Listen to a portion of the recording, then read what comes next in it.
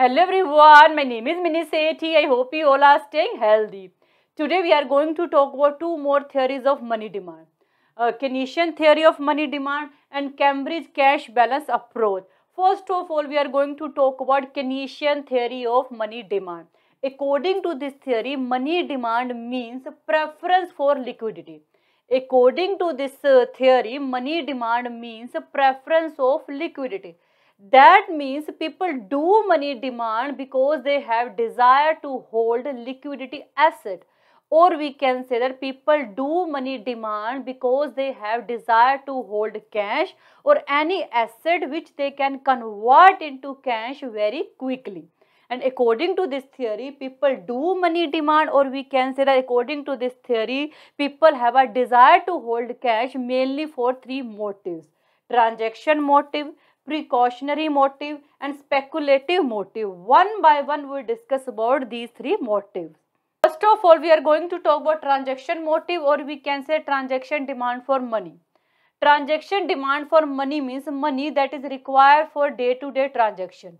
Transaction demand for money means money that is required for day-to-day transaction. Income and transaction demand for money have a direct relation. If income increase, transaction demand for money will also increase. If income fall, transaction demand for money will also fall. In this equation, you can see TDM is transaction demand for money. Y is income. Transaction demand for money is function of income. That means transaction demand for money and income have a direct relation. Second is precautionary motive, or we can say the precautionary demand for money.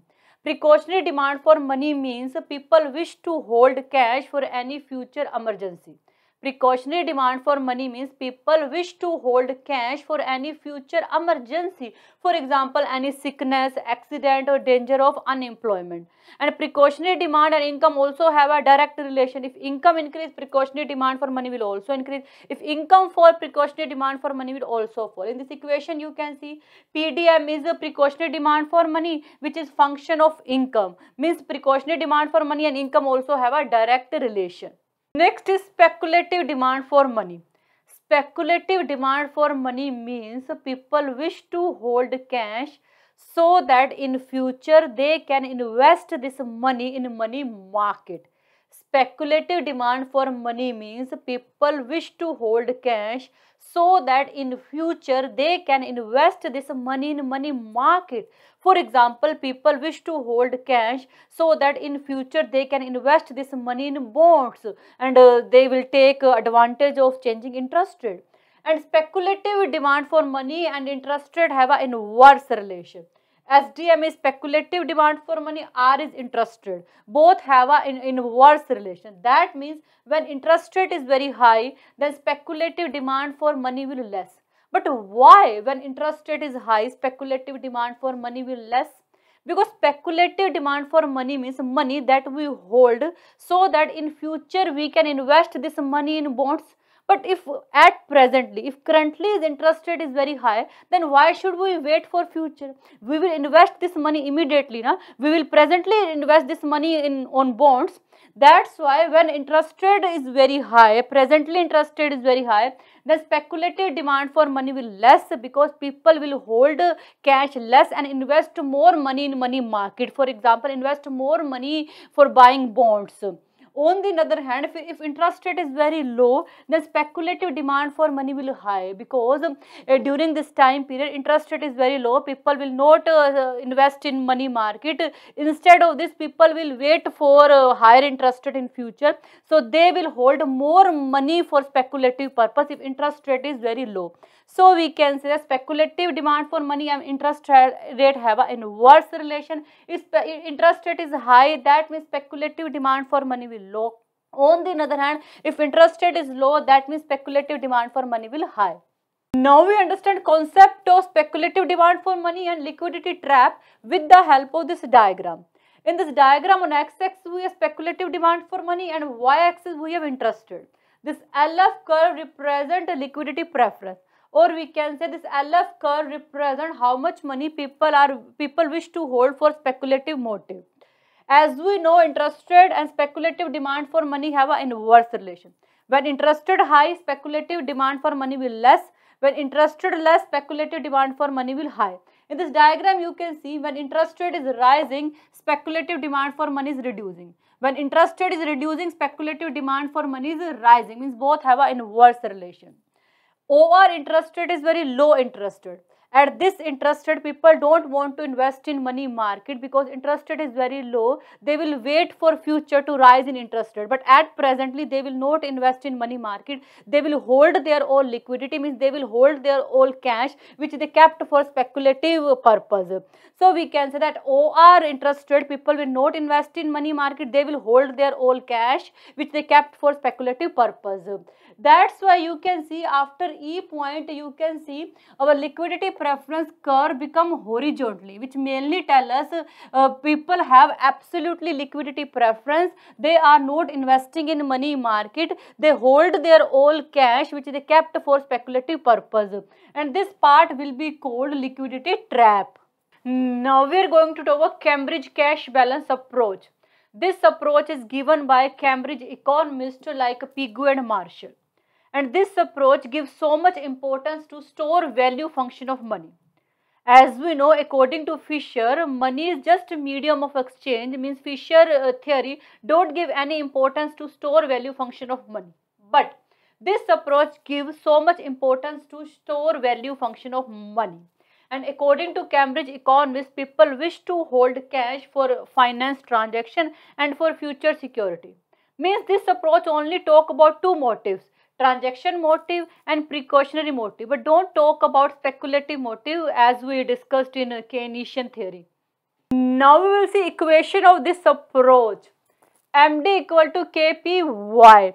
Here MD is a money demand, P is a price level, Y is real income. When we multiply Y with P, it will become equal to nominal income. Means when we multiply price with real income, it will become equal to nominal income.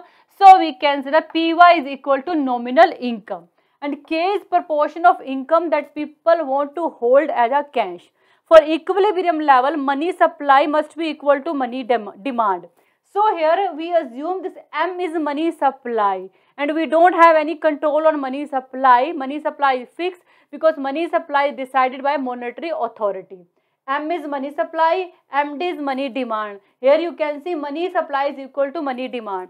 As we know, money demand is equal to KPY. So in place of MD, we can write KPY. So M is equal to KPY. That means money supply is equal to money demand. According to this theory, at given money demand, if only money supply increase, then prices of goods and services will also increase. According to this theory, at given money demand, only money supply increase, then prices of goods and services will also increase. But why? As we know, when money supply increase, that means there is more money in economy. Employer have more money to pay. As a result, our nominal income will also increase. When our income increase, we will increase demand for goods and services. If demand for goods and services continues increasing, that means prices of goods and services will also increase. So we can say that given money demand, if only money supply increase, then prices of goods and services will also increase. We will clearly understand this concept with the help of this diagram. In this diagram, on y-axis we have money demand and money supply, and x-axis we have nominal income. As we earlier discussed, nominal income is equal to PY. Means when we multiply P with Y, it will become equal to nominal income. P is prices, Y is real income. And MS1 are money supply curve. Money supply curve are horizontal because here we assume money supply is fixed by monetary authority. MD and MD1 are money demand curve. A is our initial equilibrium point. At this equilibrium point, you can see OM is money supply and OM is money demand. Means money supply and money demand both are equal to OM.